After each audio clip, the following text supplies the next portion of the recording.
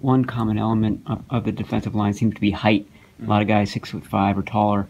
Have you noticed that, and has Coach Azanaro noticed that, and is he doing things? Did he do things in the spring to sort of work on leverage and things like that? Yeah, Coach Az, he likes guys with long arms and everything. So he really focuses on the little details, when it comes to practice and in our individual periods on how to use our weapons, which is our long arms, and especially during the run game.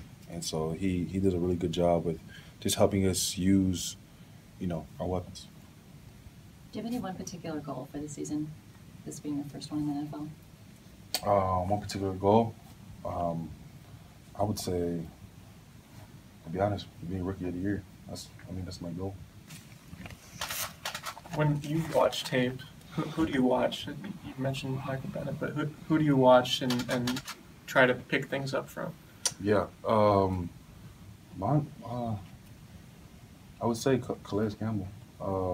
Even at Oregon, Coach Ron? He coached them and everything, and he kind of compared me to him a little bit. So, I just wanted to see things where I could pick up and how to imitate.